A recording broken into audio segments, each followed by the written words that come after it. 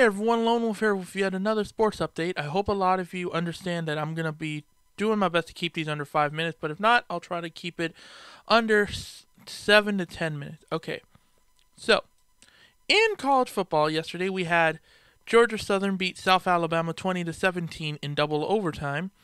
Temple upended East Carolina 27-17 in American Conference play. San Jose State just beat New Mexico 32-21 at home. And Cincinnati upset UCF 27-24 in their home. The Flyers beat the Blackhawks 4-3 in regulation. Maple Leafs upended the Blue Jackets 4-1. Jets beat the Devils 5-4 in a shootout. Capitals upended the Islanders 2-1. And the Golden Knights annihilated the Sharks 5-1. In the NBA, we still have some preseason, aka exhibition games. In overtime, the Pacers squeaked out a win against the Kings, 132-131, and the Nets defeated Fracas 137-89 at home. And oh my goodness gracious, was that a big thing. In the Arizona Fall League, which is what I'm covering instead of the MLB postseason,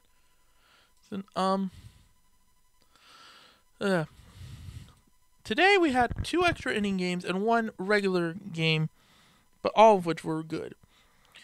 So, Surprise beat Glendale, Glendale beat Surprise today in 11 innings, 7-6. Peoria lost to Saltwater 10-9, and Scottsdale beat Mesa 6-5.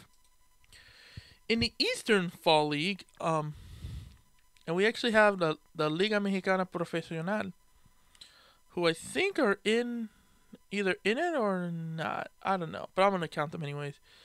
So in the official, well, first off, let me talk about the Liga Mexicana Profesional. I'm really dry mouth. I'm thirsty, so I'm gonna try to do this as best I can. The Tomateros de Culiacán, no record. Naranjeros de Hermosillo, 0-1. Yaquis de Obregón, 0-1. Águilas de Mexicali, 0-2. And Carneros de los Mochis, 0-2. In the Arizona and the AFL West, Eastern Division, the Surprise Saguaros are 9-4. The Peoria Javelinas are 7-6. And the Glendale Desert Dogs are 4-9.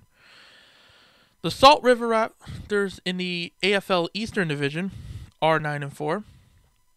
The Scottsdale Scorpions are 7-6, and the Mesa Solar Sox are 6-7. So the last game of the AFL is on October 25th at 12:30, where all the teams play each other, and then the 2 division winners will play in the championship game at Salt River Fields on October 26th. And we have one more game or 2 more games with the Mexican teams. The Solar Sox play Culiacan at Tucson on 5:30 tomorrow on October 5th.